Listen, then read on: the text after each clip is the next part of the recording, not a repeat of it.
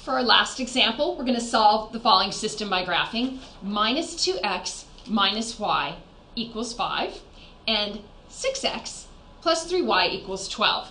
As usual, I need to find some points. Starting out with the top equation. Minus 2x minus y equals 5. I'm going to go ahead and let x equals 0, so I'll find the y-intercept. Negative 2 times 0 minus y equals 5. Negative y equals 5. Go ahead and multiply both sides by negative 1.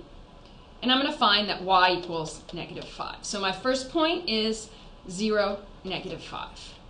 For my second point, I'm going to let x equal negative 1. And if I insert that in here, I'm going to find that y equals negative 3. I have 2 points. I have my first point as the y-intercept. When x is 0, y is negative 5.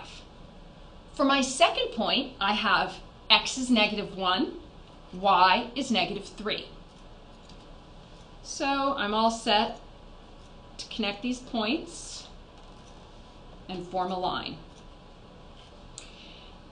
Next equation, 6x plus 3y equals 12. I'm going to again let x equal 0. Go ahead and substitute that in for x, which will give me 3y equals 12. Dividing both sides by 3, I get y equals 4. So at my first point, x is 0, y is 4. For my second point, I'm going to let x equal 1.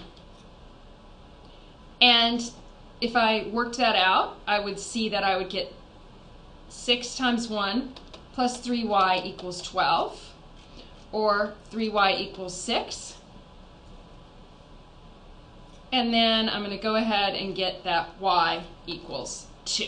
So my second points, or set of points, is 1, 2. So now I have 0, 4, and 1, 2. Now plot out this second line.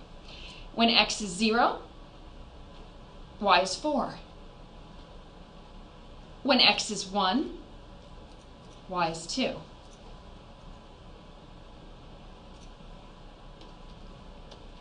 And what I end up with is 2 parallel lines. Because parallel lines never intersect, there are no solutions. There's no solution to this system of equations. And remember, another way to check your answer on this one, since you don't have a set of solutions to insert, is to figure out the slope, because these two lines are going to have the same slope if they are truly parallel. And remember, if we write this in slope-intercept form, y equals mx plus b, we can find the slope. So for the first one, negative 2x minus y equals 5. What I need to do is move the 2x to the other side and multiply by negative 1. And I'm going to find that y equals minus 2x minus 5. So my first slope is negative 2. So the slope of this first line is negative 2. For the second line, I'm going to also put this in slope-intercept form, the second equation. 6x plus 3y equals 12. I need to move the 6x over to the other side. So minus 6x plus 12. And then I'm going to divide both sides by 3. And I'm going to get negative 2x plus 4. Again, I get a slope of negative 2.